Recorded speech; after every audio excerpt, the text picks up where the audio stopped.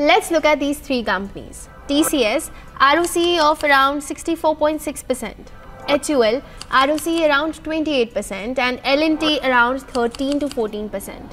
They are all big and profitable companies, but they operate in very different manners and their ROCEs reflect that. So as an investor, how to make sense of ROCE and most importantly, how do you interpret it to make better investment decisions? Let me break it down for you. Let's start with a simple example. You start a business with your friend. Each one of you puts in 1 lakh rupees. But that seems insufficient. So you borrow another 2 lakh rupees from, let's say, your parents. Your total capital now becomes 4 lakh rupees. At the end of the year, your business makes a 40,000 profit before interest and tax. Now let's calculate ROCE. It will be profit before interest and tax, that is PBIT, that in your case would be 40,000 rupees, divided capital employed, which is 4 lakh, which comes out to be 10%. This means for every 100 rupee invested, the business is generating 10 rupees. That's your return on capital employed. Now let's look at the companies we mentioned earlier and understand the nuances of ROCE. First, let's look at TCS. TCS has an ROCE of 64.6%, which means it earns 64.6 rupees for every 100 rupees of capital employed. On the surface, its strong ROCE reflects efficient use of capital and you can see the returns it has delivered over the years. But how TCS is able to generate such a higher ROCE? The answer lies in its business model. It's an asset-light business. Doesn't need any factories or plants or machinery, just people. In service businesses like TCS, capital needs are lower. That allows them to convert every rupee of capital into profit far more efficiently. That gives them a higher ROCE. So one thing is clear, ROCE is fairly straightforward. Lower the capital requirement in a business, higher the ROCE and vice versa. Next, let's look at HUL. Its ROCE is around 27.8%, which means for every 100 rupee it invests in its business, it earns about 27.8 in profit before interest and tax. Now that's pretty solid. But if you compare it with TCS, you'll notice HUL's number look relatively lower. Why? Because HUL needs to invest heavily in plants, machinery and distribution. It's a more capital intensive business. So the takeaway is ROCE should be compared within the same industry, not across very different ones. It's less about who's better and more about how efficiently each company uses capital in its own business model. Another great example is L&T.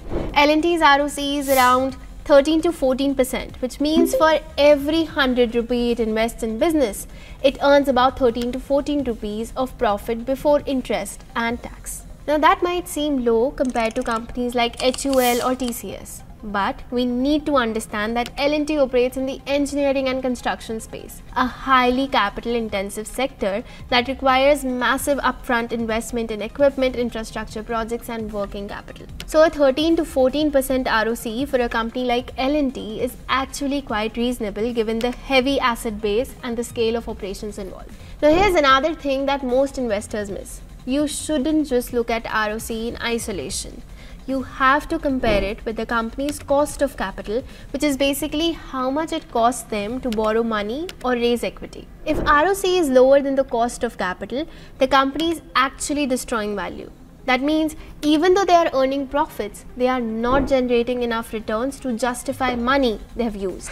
But if ROCE stays higher than the cost of capital for years, that is what you call value creation. It shows the company is not just growing, but it's making money in a way that actually benefits shareholders. So to wrap it up, ROCE tells you how efficiently a company is using its capital to generate profits.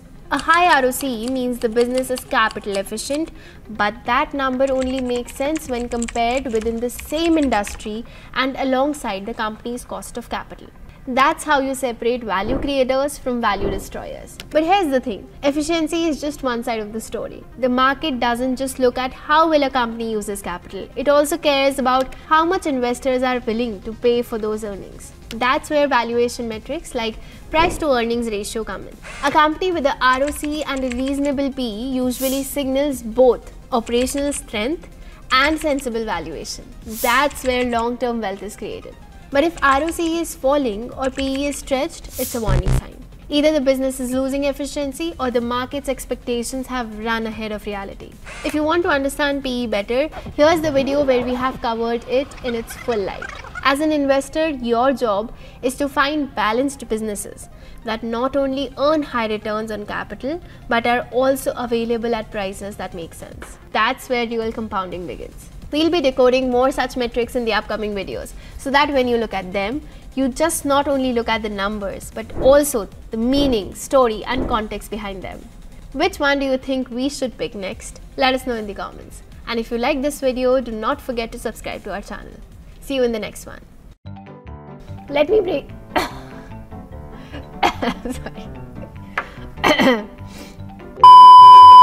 1 second. That's it. Investments in securities market are subject to market risks. Read all the related documents carefully before investing.